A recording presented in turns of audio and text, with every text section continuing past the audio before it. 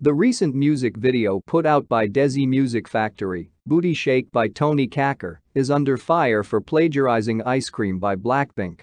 Eagle-eyed BLACKPINK fans were quick to notice that the set of the song looked similar to Ice Cream MV. This is not the first time they have been accused, as their song Shona Shona openly plagiarized B1A4 and Ice One.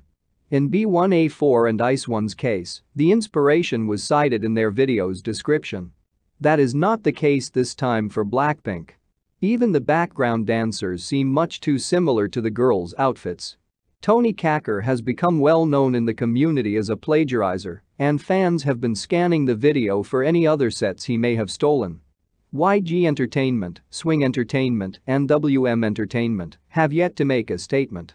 Fans beg him to stop as it is not an inspiration, it is copying and plagiarizing.